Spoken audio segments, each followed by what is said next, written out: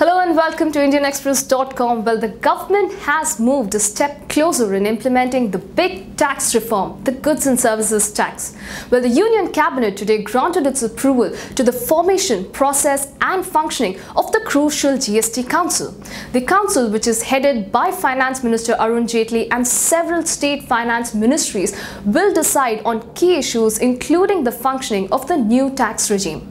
Well, this move comes just 4 days after President Pranab Mukherjee gave his consent to the Goods and Services Tax Bill, which was passed by both the houses of the Parliament in the monsoon session.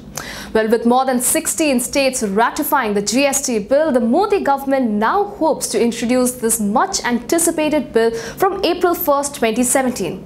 But with the implementation of the GST, the government also hopes to lower tax rates and disincentivize tax evasion. For more news and updates, keep watching IndianExpress.com.